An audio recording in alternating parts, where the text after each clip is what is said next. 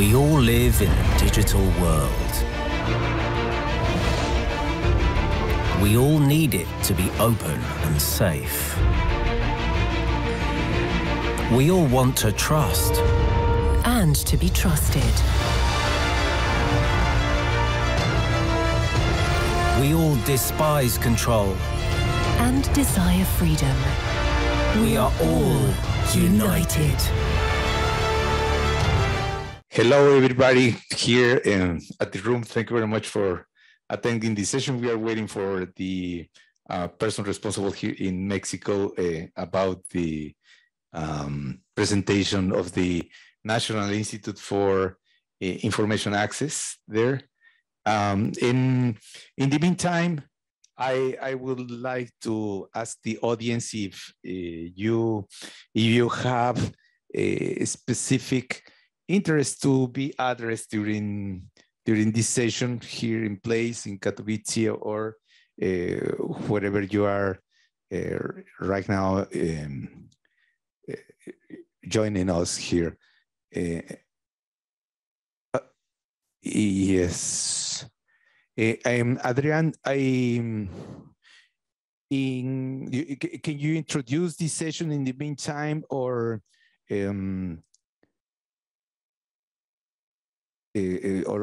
can we give the audience the opportunity to talk, because we only have 14 minutes left?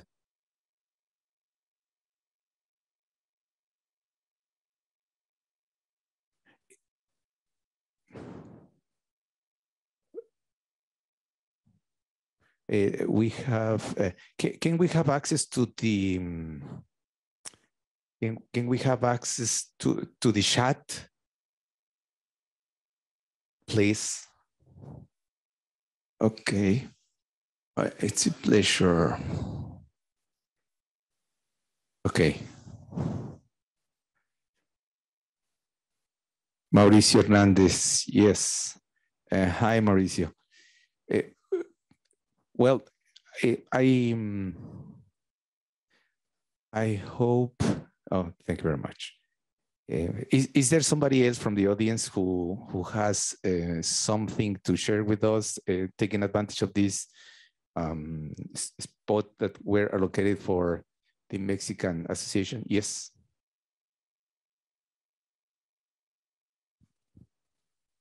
Thanks so much.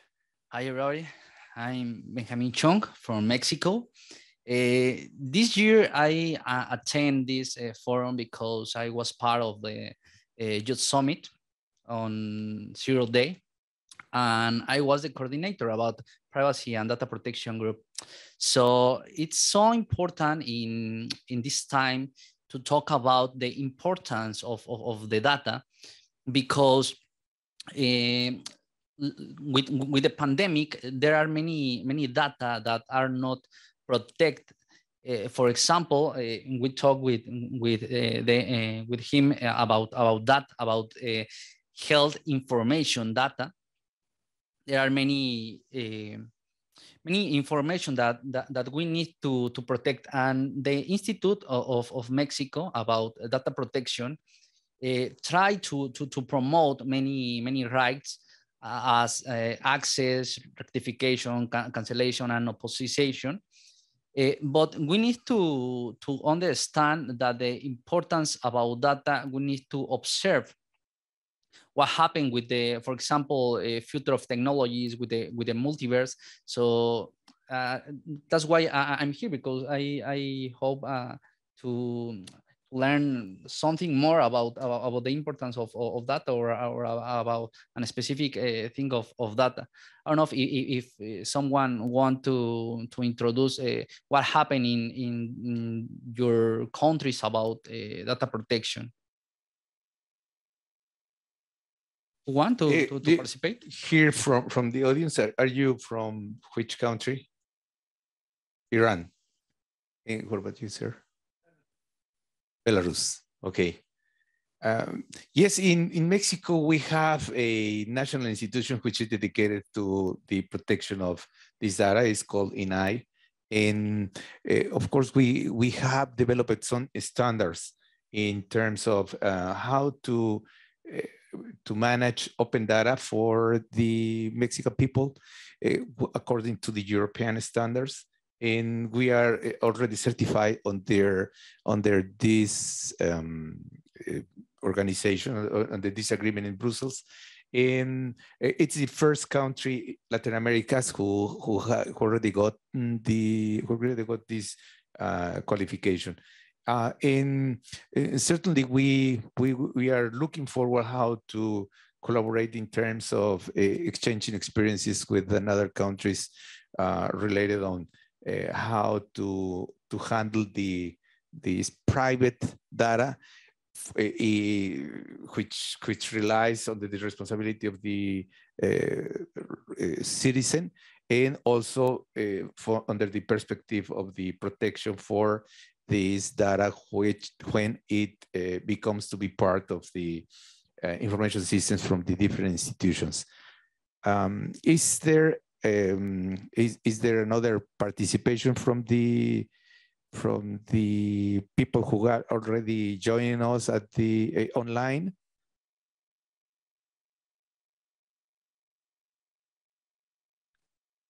Okay.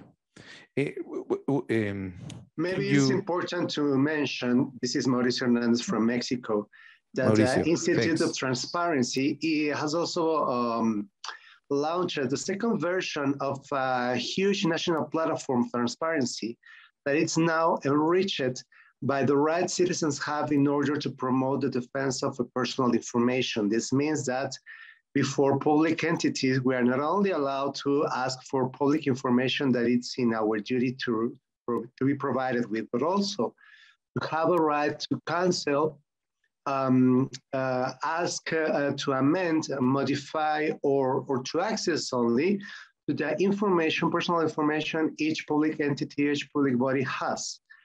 And this is relevant because considering health information is talking about Mr. Chang, it's important to let know that right now we are in a very important moment while information, health information and biometrics data is in the center of many industries considering the effects of the pandemic as developing all worldwide. Mexico is one of the Latin American countries that has this kind of platform, and I think that it's time for public entities to promote this defense not only to transparency, but also to the balance between privacy and defense of human rights in the sense of privacy and direct access. Thank you. Yeah, great comment, and certainly this work has been the result of many people involved into this initiative, and our country is very keen in terms of how to get to this level of transparency for public services as well for the proper citizens as such. Another participation from the audience online, please. Well, in addition that you say the importance of the institute is are regulated on the Constitution, and the Constitution give to the institute the force, the power to protect the data. And I think it's important to mention that one of the challenge in Mexico, and I think in other countries, is the right to be forgotten. I think Mauricio mentioned that about the cancellation right. So it's important to look the way to protect this right to be forgotten. Yes. ARCO is also part of the main core of the regulation, and certainly the opt-out possibility for the citizen to be deleted in terms of the content in the specific databases it's of course a right in Mexico. And I am a representative from the Mexican IT Association, which is also strongly committed with companies who are technology providers, and as well with the society in terms of how to take care of all these kind of issues in handling privacy at the highest level of importance. Of course, cybersecurity, encryptation of data, protection of this data. It's something that at the association it's currently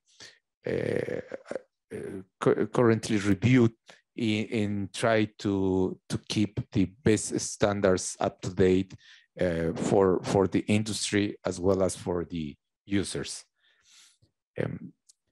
Another comment from our colleagues from Iran or from Belarus. Do you have something to share with us?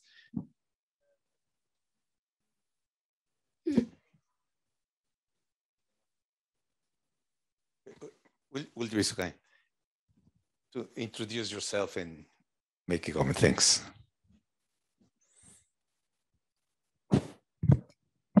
Okay. Okay. I am Hatif Rasuli, CEO of a company which is consulting government in Iran in the field of cybersecurity and identity management. I think something should be clear precisely. What's the difference? What's the exact meaning of the data governance? As you told and explained, it seems that the definition of data governance is equals to data protection and privacy. But I think the data governance has a broader meaning and has different layers. And in strategic layers, which means how to plan and program the data in national level. And the second layer, we have managerial processes, which deals with the managing the life cycle of the data. And the second layer is the technical, tactical, or technological level, which deals with the processes in the infrastructure, hardware, software, and other aspects that deals with how to implement the processes which is defined for data governance. I think the holistic view is needed to explain about the data governance. And this is important because it identifies the viewpoints and the importance of the governance or sovereignty of the data actually. It should be mentioned. And another thing that what's the difference between data governance and data sovereignty in a national level? We are interested in to understand about the data sovereignty strategy of the Mexico, if possible, please explain. Yes, of course. I don't know if Mauricio wants to say something. If it is not the case, my comment is there are two different bodies in Mexico working in this direction. One is something which is called a specific unit for all the official or state information systems, which is in charge of the regulation from the different international standards for interoperability, as well as how to have this governance map or data governance map in terms of each one of the official units at the federal government. The same model is replicated in each of the 32 states, Mexico's, and they are responsible for, these units are responsible for the specifically data governance in terms of which data should be placed as open data, which data is classified as a sensitive data for different purposes according to the law, the transparency law, and also how to protect this infrastructure and this data and so on. Regarding the data sovereignty, we do have, of course, international agreements with different organizations, and certainly we do have to exchange information, for example, for these pandemics with WHO, and this is something already signed and set, and we do have to deliver specific population data and for statistical purposes or for public health purposes. That's also clear, and certainly with all those regulations in terms of which kind of data can be exchanged or shared or should be protected in a specific way. And each organization, each official organization from the federal government has a IT department, which is responsible to apply the different policies from the national digital agenda, as well as for the regulations from this digital government unit, who has the framework on which terms have to be complied from an government organizations in order to have a system approved, deployed, and in production or online. And certainly we do differentiate that.